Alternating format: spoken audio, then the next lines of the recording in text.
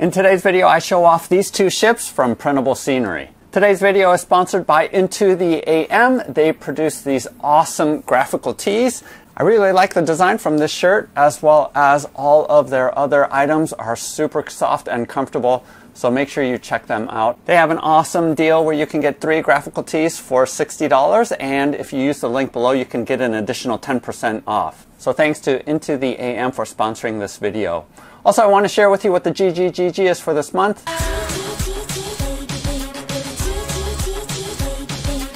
Each month, Bob the Beholder picks some of my Patreon supporters to receive gratitude gifts. And for this month of February of 2022, we have 4 $25 credits to my new merch store and $100 going towards the Deep Rock Galactic Kickstarter. If you want to get in on that, go ahead and use my link below to go to my Patreon page.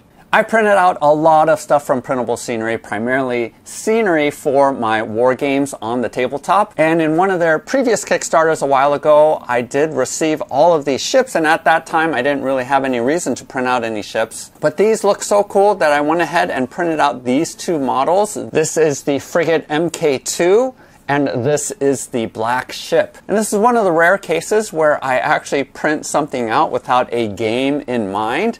And I like these ships so much that I went ahead and tried to find a rule set. And props to one of my Patreon supporters, Greg Padilla. He really helped me out a lot with making these prints, as well as how to do the rigging and the sails as well. He's an active member on our Discord channel, as well as the Blood and Plunder Facebook page. And use the links below to also get any of these files, as well as check out Blood and Plunder. I had a ton of fun printing out these models, and I do have a painting tutorial at the end of the video if you want to use the timestamps below to skip ahead to that, but these are very fast to paint up. It isn't very difficult at all. And one of the things that I really appreciate about this STL file is that you're not printing out the masts. Instead, they have designed it so that you can use wooden dowels, both using the metric system for the rest of the world and the English system as well here in the United States. So they have modified their files to adapt to either one. The reason why I prefer not to print out these masts is because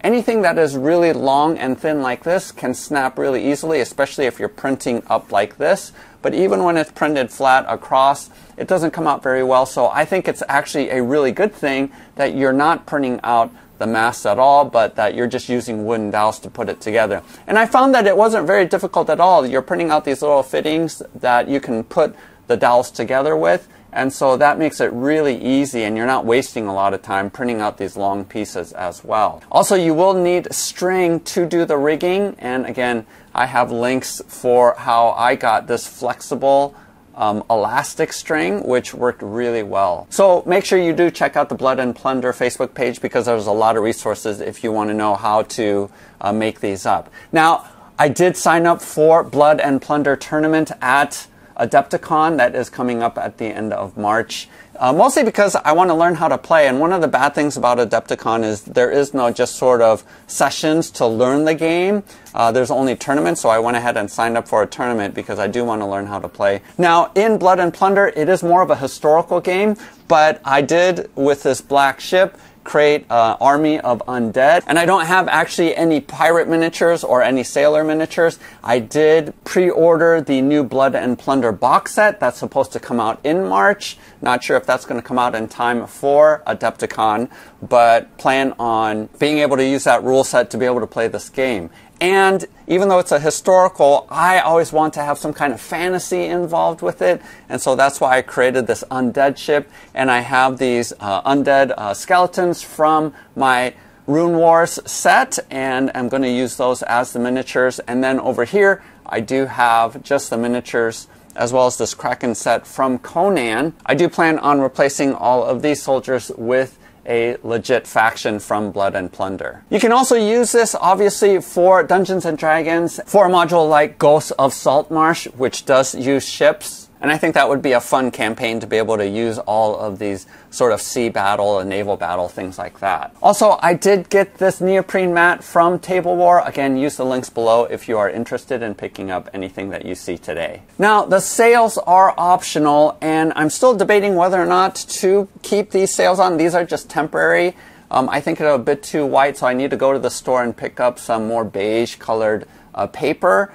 But the reason why I'm debating, even though I do sort of like the look of it, is that they might get in the way of actually having the miniatures down here. As you can see here, I might just keep the sails up here on the top but not put them along the bottom. So I'm going to experiment a little bit. I definitely want to put sort of ratty and torn up sails here for the black ship. I just haven't been able to go to the store and pick up some black cardstock in order to make that. But again, I think leaving these lower deck areas accessible for your miniatures makes for better gameplay. So I'm still debating whether or not I am going to go with all of the sails or just part, but we'll see. Go ahead and comment in the links below whether or not you think it looks good with the sails or without, if it's fine without the sails. Obviously, it's a little bit strange because the ships can't actually move without the sails, but again, I'm sort of trying to weigh whether or not it's worth it with the aesthetic versus gameplay, which is something that we hobbyists are always trying to measure. And you know, I really thought that the rigging was going to be time-consuming and challenging, but I ended up really liking it. And this reminds me of my younger days when I used to make those plastic model kits where I just enjoyed putting things together. And so I can see myself, if I really wanted to, printing out a lot of the other ships that Printable Scenery has. And I just backed Ian Lovecraft's latest Kickstarter, which has a bunch of ships as well as terrain for the shoreline, which is something that I also want to print out too. Dragon's Rest also has some docks and things that you can print out. So I'm going to be exploring after I go through my tournament what kind of terrain that I want to include on this seaboard. If you play any ship games or know of any rule sets other than Blood and Plunder, go ahead and make comments below. I'd be interested in exploring that as well. Also, if you're interested in having a tutorial video of how to play Blood and Plunder, especially the ship version, and after I figure out the rules, I could make a video for that too. So please like and subscribe if you enjoyed this video. Also use the link below if you're interested in getting 10% off to Into the AM. Otherwise, happy printing, happy gaming. We'll see you next time. I needed to patch part of my ship, and I'm using this grout. Again, Greg Padilla helped me come up with this idea. But actually don't use this brand that I just showed you because I got the sandy kind and there's a smooth version of it. Couldn't find it at Lowe's, but I think Home Depot has it. But you know, even the sandy grout that I used was okay because very little of it was showing. But one of the prints that I made lifted off the bed, and that's why the edge actually doesn't match up, and that's why I need to use this to grout the edge. You could use green stuff, but when I have big gaps like this, I prefer to use a cheaper material. And you can buy these small pints of grout for relatively cheap, $6. Once it dries like it shows here, you just use sandpaper to dry it off, and it isn't too hard to shape it to where you want it to be. And I actually use a dental pick to put in some of the wood grains on the sides. Here are some references to how to cut the dowels, both in centimeters and in inches. So just go ahead and follow that guide. It's pretty good. I have this hobby blade that I use to saw. You can also use a Dremel if you want to do that. Then just use a piece of sandpaper to round off the edges and slowly build out all of the dowels so that it matches what is in the drawing. I do use CA glue or super glue just to keep all of the connecting pieces in place, but it's super easy with these cross pieces, and I do mark the middle of them so that I know where to place it onto the mast. And then I insert this top piece up top. Most of them you don't need to glue, but some of them are loose enough that a spot of super glue will hold everything in place like I did here. And this is what all of the masts look like built for both of the ships. And I think after priming them, again, I use the dark brown primer for the frigate, and then I'm using the milk chocolate as my first layer. And using a stiff hogshair brush, I just do this initial layer, being careful not to get the paint down into the cracks and crevices because I want that to remain dark brown. So it's relatively quick and easy if you have a large brush like I have, and just do the entire model this color, except for any of the pieces that you want to remain this really dark brown, which are all of the pieces that are connecting all of the masts. Except for this crow's nest, I do paint this lighter color. Now I'm going to grab my honey brown and go over the deck again with this lighter brown, just to give it a little bit lighter of a shade. In retrospect, I wish I would have made the hull even lighter than what this came out to be. So put a second coat on if you do want it to be lighter. But just go ahead and dry brush over the chocolate brown that you did initially if you want it to be lighter brown. And go ahead and do the deck as well. So any of the pieces that are wood are going to lighten up if you use that honey brown. And again, it's all dependent on what kind of shade of brown that you want your deck to be. Here is Rookwood Red. And the reason why I'm not using pure red is I don't want it to be that super bright red color. So this is a little bit more toned down of a red, more of a natural looking red. And you're going to do this stripe down here at the bottom. Of course, this is all optional. I'm just following the paint scheme that's found on Printable Scenery. Here I'm going to grab True Blue and do the upper part. And I'm careful, again, trying not to get a ton of paint. You don't want a solid coat of paint because you actually want the grains of the wood to show up, because that's what's going to happen with natural wood when you paint over it like this with weathering. Some of the wood underneath is still going to show through and the grain is still going to show through. So I'm making sure that the paint doesn't go all the way into the cracks and crevices. And make sure you do the back part of the ship as well, just to keep consistent with this blue. Here I have Emperor's Gold, but you can pick any gold color that you want. I prefer sort of a deeper gold color rather than a lighter one, and so I really like this color a lot. So I'm going to use this to do all of the railing and all of the decorative pieces that are found on the ship, just to give it a different color. And I don't mind if the dark brown is still showing through underneath. That just gives it a little bit more depth, as you can see here in the decorative work on the back of the ship.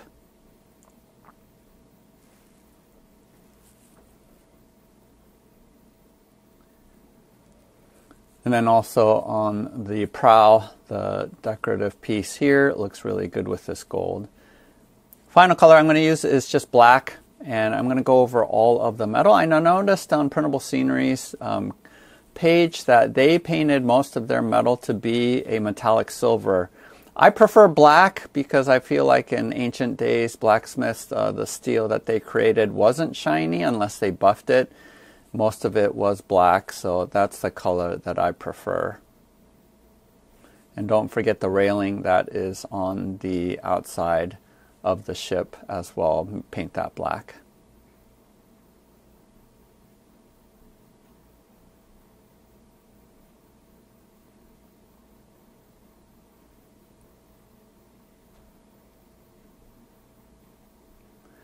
Now that that is all done, I do place all of my masts onto the boat. I actually didn't glue it down. You can glue it down if you want, but for whatever reason, I didn't feel like I needed it. And then I'm using this elastic cord, links in the descriptions below. I picked this up on Amazon, and it's way better to use. And here, I completely forgot this one dowel piece that goes on the back mast. I don't know why, and I forgot on both of them. I didn't make them. So at this point, I did go ahead and cut those pieces and painted them up. And then here I am showing some of the rigging. Links in the descriptions below. Printable Scenery actually has a pretty good tutorial on how to rig up your masts. So go ahead and use that link if you want more details. But it's pretty straightforward, not too complicated.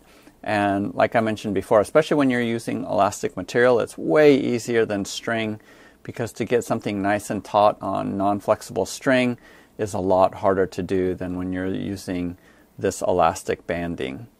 Trim off the edges, and that's pretty much done for all of the rigging.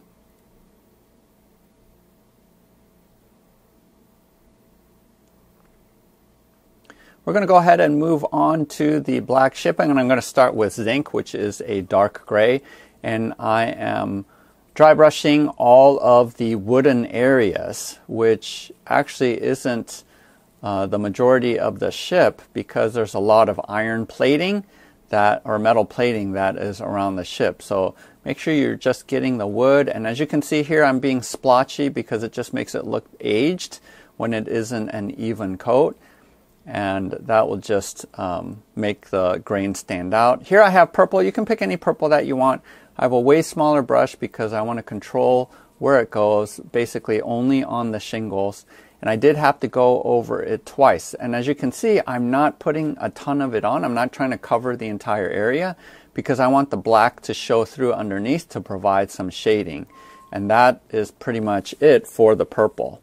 Here I'm grabbing my darkest silver that I have, which is this Folk Art Metallic Gunmetal Gray, or Gunmetal Silver, and I am dry brushing over especially the front part of the ship, but anywhere that has metal plates, which is quite a bit actually. Now I'm not going to do the rail, I'm doing the railing in copper, so just do the metal sheets, and then these metal bands, again along ribbing the side of the ship, I'm also doing in silver. And I'm being intentionally splotchy here as well. I don't want one nice even coat. I want it to look aged. So I'm not bothering coloring every single piece, but letting that black shadow show up underneath. And also making sure I'm getting the metal pieces that is on the deck. And then here I do have Folk Art Metallic Copper, but you can pick any sort of contrasting color that you want. But I think a metal color looks good, and this copper I think is a deeper color than if I were to use gold, and that's why I'm using this color. And you can sort of pick out which pieces you want to be silver, which ones you want to be this warmer metallic color. Once you're done with all of that, then go ahead and finish up with rigging on this ship, and again went relatively smoothly without any great difficulty in doing this as well. To paint up the cannons, just pick any brown that you want. I think this was Espresso brown craft paint that I was using for the cannons that go onto the frigate, and just painting up the bottom part that is wooden, keeping the barrel black, although you could paint that silver, I guess. And there you have it. This is what the finished pieces look like. Again, I'm super happy with how it turned out.